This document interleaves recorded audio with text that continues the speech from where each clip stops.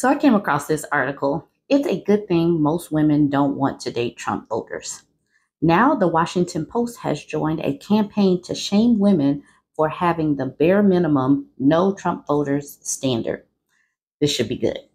It's an amusing truth that comes up with regularity. Men who love Donald Trump struggle on the dating market. This is neither surprising nor regrettable. Supporting Trump is much like refusing to bathe, blowing your nose in your hands, or farting loudly on purpose. It's a repugnant habit that makes you repulsive to normal people. The whole point of dating and marriage is to find happiness, not to spend the rest of one's days suffering in silence while the racist you live with cackles over Greg Gutfeld's latest hateful diatribe disguised as comedy. This should be common sense. Yet our sexist culture remains too enamored by the stories of female self-sacrifice to accept that it's just fine if Trump voters never get laid. Even people who should really know better have taken to bullying liberal women for their refusal to date male Trump voters. Now, this quote: if attitudes don't shift, a political dating mismatch will threaten marriage, declared a recent headline of a Washington Post column by the editorial board. To make it even grosser, the op-ed was published the day before Thanksgiving, as if to arm concerned relatives who plan to spend the holidays pestering single women at dinner over when they'll get serious about finding a husband. In this unsigned essay, the authors fret that the ideological divide between young men and women is preventing Gen Z, who range from the age of 9 to 27, from getting married. Women under 30 are far more likely to be liberal than men, who are far more likely to identify as conservative, citing data showing that Democratic voters generally refuse to date Trump voters. The Post editors argue that people should be more willing to date across party lines and to, learn to appreciate alternative perspectives that may seem odd or offensive. Just go with it, even if it's offensive. The op-ed presents as if this entreaty to date across party lines, as if it's generalized advice being offered to both men and women, and both Republicans and Democrats. But of course, it's aimed primarily, if not exclusively, at Democratic voting women. The polling data shows that most Republicans are already willing to date Democrats, which makes sense since Democrats make more attractive partners. It's mostly Democrats and mostly women who decline to date those from the other party. Adding further insult to injury, the editorial board cites right-wing sociologist Brad Wilcox, who is set to publish yet another in a long list of books that treat compulsory heterosexual marriage as a panacea for all social evils. Wilcox has a shady history of tying anti-gay advocate and has a shady history of ties to anti-gay advocacy.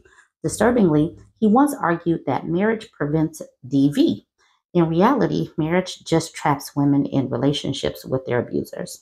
In trying to sell women on this marry men who repulse you plan, the editorial board unconvincingly argues that simply being married makes people happier than being single.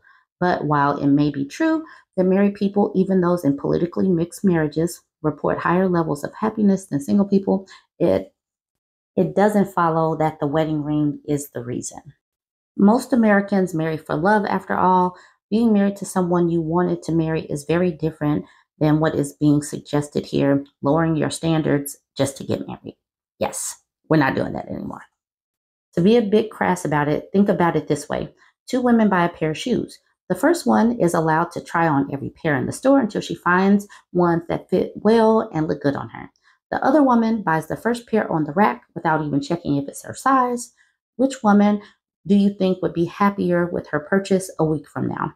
And choosing who you marry has even more impact on your life. Absolutely. The whole idea is choice. Democratically voting women, hey, can be in a relationship. We can even be in a relationship that with people who don't fall in line 100% with our beliefs. We get to choose, though. We get to opt in and opt out. Marrying a Trump voter isn't just a matter of minor political differences or expecting someone to be exactly like yourself. For women in particular, it's about being able to be safe and respected inside your own home, which is a very minimum standard all people deserve. Voting for Trump means backing a man who has been accused of SA by 24 women and who a judge and jury deemed responsible for rape. It means backing the man who repeatedly brags he got Roe v. Wade overturned. In addition, the MAGA media consumed by most Republicans is hardly neutral on the question of sexism. But of course, women's happiness is not actually the concern of the Washington Post editorial board. The more serious argument comes from their insistence that cross-political marriages will help save the nation from Trump-era divisions and social ills stemming from men's misogyny. Basically, it's a gussied-up version of the classic Beauty and the Beast fantasy, where a woman's love can turn the brute into a prince. It's cruel on its face to expect women to give up their own happiness in hopes that it can turn a red hat into a better man through patience and love. But it's also a false hope. It's hard to get anyone to change their minds about politics.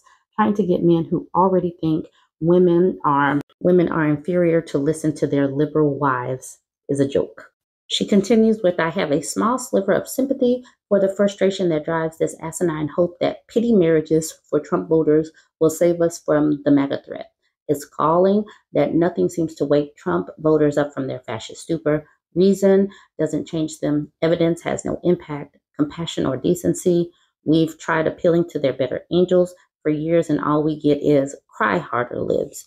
In the face of this MAGA unwillingness to suck less, there can be comfort in the Twilight-style fantasies that the monster can be made into a man by a woman's loving touch, but it's simply not real. Worse, it shifts the responsibility for male misbehavior onto women. The blame for MAGA is subtly moving away from the ones who are perpetuating the problem, meaning Trump's predominantly male voters, onto the women. Absolutely. We're not here for that. Y'all can go ahead and keep that and let the men take care of themselves. More than a few of my liberal-leaning women have talked about how these conservatives still come onto them knowing that they vote blue, that they're feminists, that they, have opinions and vote and stuff. And what one woman or a few women that I've seen in the comments, they suggested it's more of it's taming the shrew, taking a woman who they see and just wanting to domesticate her because she's just this wild, crazy woman, when there is no shortage of pick-me women that are waiting, pick me, to be a traditional wife. You see these women, they are available, but these men don't want the traditional women. They want to tame the liberal feminist woman. And so to piggyback off the other article that I was doing where democratically voting women do not want these men. So now I'm going to talk about this. The insidious rise of trad wives. A right-wing fantasy is rotting young men's minds. There is serious money in peddling fantasies of female submission online, but it may be exacerbating male loneliness. If the average American were asked what they imagine priorities of the feminist movement are these days, most people would likely cite concerns like fighting abortion bans, getting justice for SA victims, or boring mainstays like equal pay for equal work. But if you listen to the world of right-wing social media influencers, they have a different answer. To them, feminists are single-mindedly obsessed with destroying women who identify as trad wives. I will say this, I am a feminist and I simply do not care what trad wives are doing. Go be a trad wife if you want to. I'm just a regular wife. All right. Trad wives are triggering feminists, according to YouTube channel for Daily Wire contributor Brett Cooper, who has 3.75 million subscribers. Trad wives are triggering us. Most trad wives online are far more girl boss than even most outspoken feminists. Angry Feminist compares trad wives to neo-schmozzies and white supremacists, screams the headline from the YouTube channel for Michael Knowles, a far-right troll with 1.75 million subscribers. This video is triggering all the feminists, declares the headline of a defense of trad wives from right-wing grifter Amala Ekpunobi, who has 1.7 million subscribers. Trad wife is internet slang for the traditional wife. It's largely a social media trend of conventionally attractive, white women putting out TikToks and videos gushing about the joys of submissive marriage and modesty. Modesty. Though notably, this modest clothing often leaves little to the imagination. If you guys see some of these trad wives, they wake up and their makeup is impeccable. They have these little pinup dresses. They wake up and they literally look like they came out of a colorized version of a sitcom. And I'm like, I've been a wife for almost 10 years, and uh, on no occasion, on zero occasions, do I wake up, get fully dressed up in a beautiful dress and some heels and a full face of makeup. It just doesn't happen. I put on some lipstick. I know how to put on lipstick. I do not know how to put on a full face of makeup simply to wash dishes and clean up. I just can't do it. It's a neat marketing trick from trad wives to position themselves as a dangerous threat that feminists are desperate to take out. It helps sell the central lucrative fantasy to credulous audiences that female submission is a woman's natural desire, one that is being stolen from them from sinister feminist forces, and that you, male viewer, would be gifted with a compliant helpmeet of your very own, if not for those dastardly feminists. But these brave women of YouTube with their picture perfect makeup and slender but curvy physiques will stand up to those B words and restore your birthright. A smoking hot 22-year-old housewife who never talks back, never gets tired, never says no, never gains weight, no matter how many children she has. It must be nice to be able to have all these kids stay 22 and stay beautiful no matter if they're sleep deprived or anything. There's been much debate over whether or not corn, especially the ubiquitous online corn of our modern era, is damaging young men. What this discussion tends to overlook is there's a huge swath of online material about sex and relationships that presents over-the-top sexist fantasies disguised as reality. Trad wife content is some of the most pernicious. Unlike corn, which positions itself as fantasy, most of the women creating trad wife content online claim it's a window into their real lives. Even though if you ask any real housewives, you'll find find it necessary to put on a full face of makeup, get a professional blowout, and don a push-up bra in order to wash dishes. Absolutely, absolutely not. Talk to real wives. Who looks like this? No doubt there's been a robust feminist response to the proliferation of trad wife content online. Most criticisms, however, start with the assumption that the audience for this content is primarily, if not exclusively, female.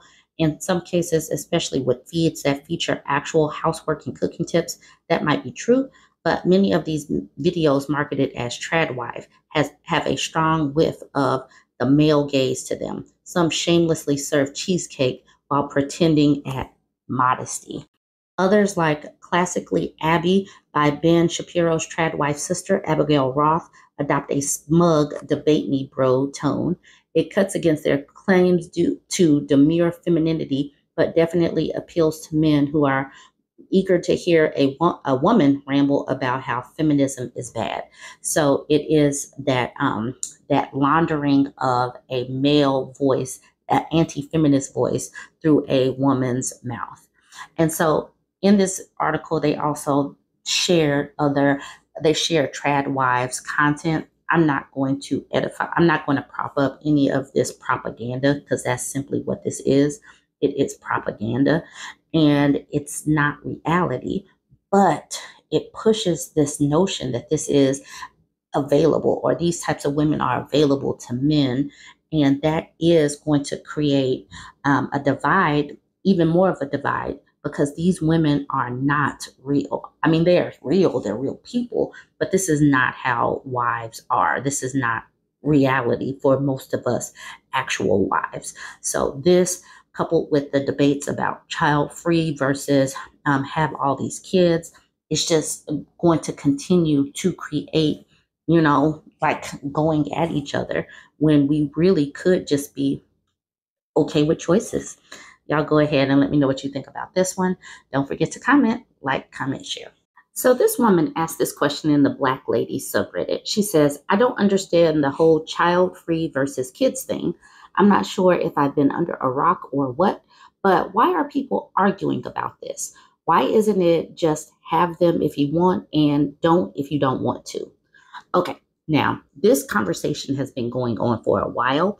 And just to put it out there, I am a mother of two. I have been married almost, it'll be 10 years this month. And I was a child-free woman and single up until the age of 33. I'm sorry, I had a kid at 34. So I have been on both sides and understand both sides of the equation. Also, I am in Reddit at Bourbon Bougie. So if you ever want me to see anything, you can tag my name and I will get to it. Anyways, my answer to this, the birth rate is dropping globally, and women aren't relegated to the boxes of wife and mom anymore. Religion and patriarchy had substantial control over women in our former titles. Now women are asserting some independence and control over our own lives, and the men's are losing their minds. Leaders are losing their minds.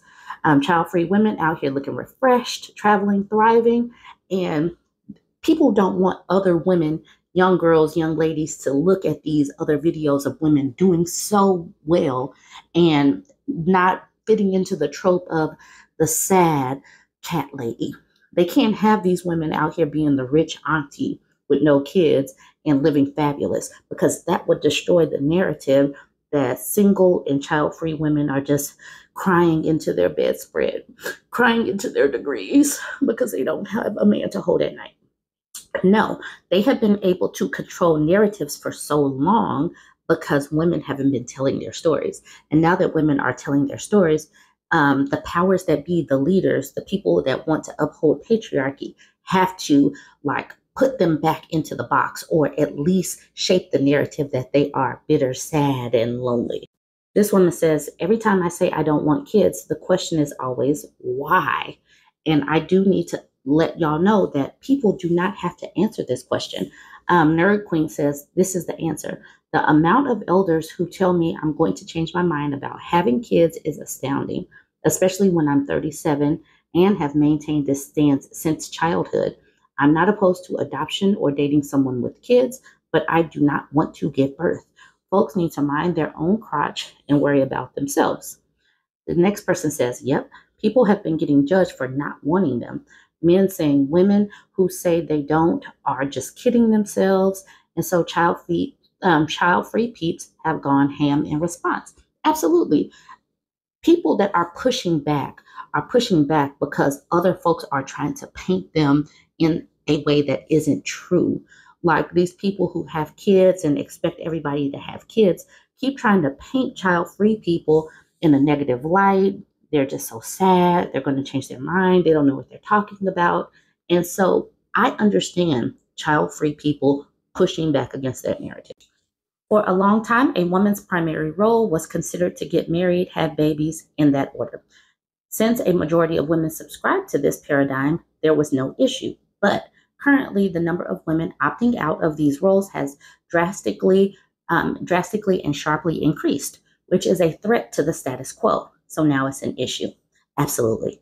And then this next person says, people are nosy as F. Absolutely. Succinct. Very succinct. This person says, I'm at the age where the kid questions are nearly done. Well, at least I thought so until my 40-plus-year-old stepsister had her first. So questions about more grands are all of a sudden popping up again. But I know I've been grilled about kids by friends, family, and coworkers. I think it's a generational thing, though. Younger people I speak to do not question me about the no kid thing, nor do they assume that I have kids. Cool. We need this to go away. We need to be comfortable with thinking that women know their bodies and what they want to do with themselves. It's perfectly fine to say no or opt out. Opt in, opt out. Do what you want to do, but do it how you want to do it, not because society paints us into these boxes. This person says, I think it's a lot of people on both sides who feel insecure about where they landed. That and people just really like thinking they can change someone's opinion. I'm included in that. I guess if you're concerned about underpopulation or overpopulation, it matters. But beyond that, why would you care what someone else does with their body and life? And for those concerned about childless people, most of us could be parents at any point if we really want to. Well beyond childbearing years, adoption and fostering exists.